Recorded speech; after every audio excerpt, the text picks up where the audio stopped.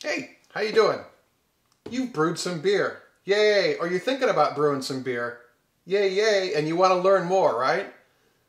Now the goal here is fermented beer into bottle so you can drink that beer and it'll taste really good. It will taste good. You'll be totally fine with this. When I first started homebrewing beer, I was always kind of sweating the details, and I just finally realized I could relax and it'll be okay.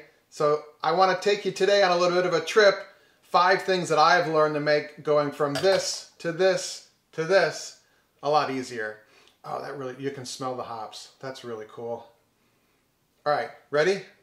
Here we go. GardenFork, making things, making food. If I can do it, you can do it. Okay, go over there and get your toy, okay? So the first one is brilliant to me because these are a pain to wash, right? You've got a bottle washer right here. It's your dishwasher, right, Charlie?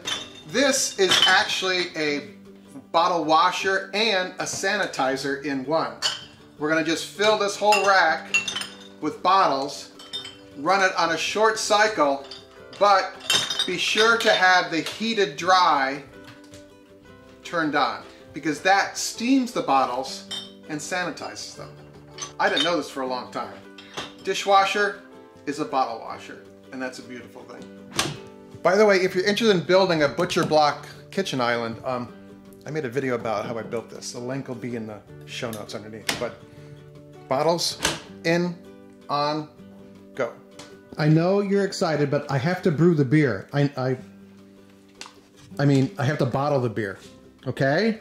These sometimes can be really hard to get off, right? Your labels, because you're going to recycle bottles to use for beer bottles. I have found that an oxygen cleanser, OxyClean, you know, they're all called Oxy something. A couple cups of this in a big trash can of warm water. Soak these for a couple days. They'll come right off. Avoid foil labels. There's certain beers that have a really shiny, fancy label.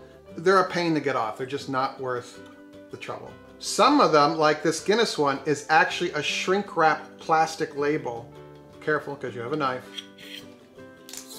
This comes off like that.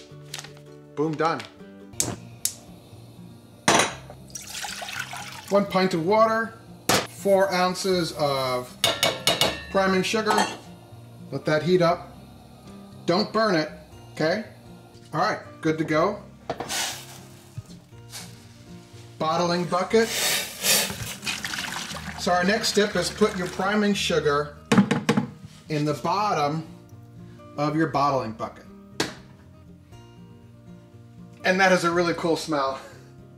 You're like, oh, that smells like beer. And you made it in your house. I love that.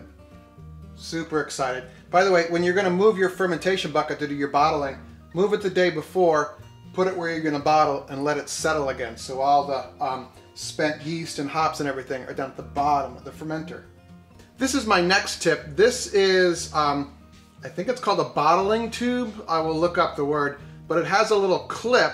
So this can go down and not hit the bottom of the bucket. It'll sit just above the bottom of the bucket. So this won't suck up all the sediment that's at the bottom of the bucket. Just, you can adjust by this clip how far down it goes on your bucket here, like that. Okay, my hand is on the end of the tube. We're filled with water.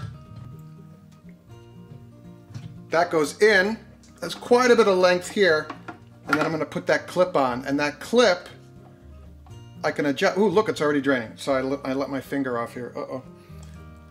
Sorry. All right, so this clip will allow me to adjust how far this tube goes into the bottom of the bucket. Let's put this in our bottling bucket.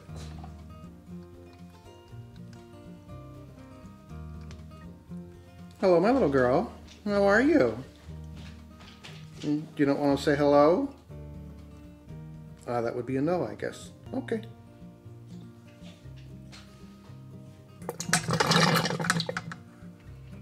Okay, we're done here. We're done here.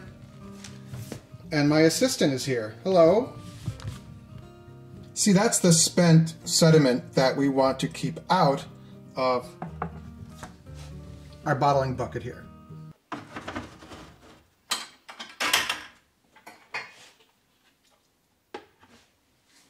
Okay. Bottling tip has a little spring valve in it. Press it down, fills the bottle, let up, bottle stops filling, that is. Let me show you. Press this into your bottle, press the tip down, and that fills up. When you want to be done, let that up. Press it down, fills up, let it up, it stops. That's nice. I mean, this is just one of those kind of moments where you made this thing. Oh, that's going to be good. That's going to taste good in the bottle. It needs a little what's called conditioning in the bottle, but it'll... All right, next tip. Hello. I have to work right now, okay? It's kind of hard to say no to you. This is in the bottom of this. So you're drinking this. Ooh. And this you just throw back in your milk crate or your case or whatever, and then you got to clean it like in a couple months, make some more, right? Here we go.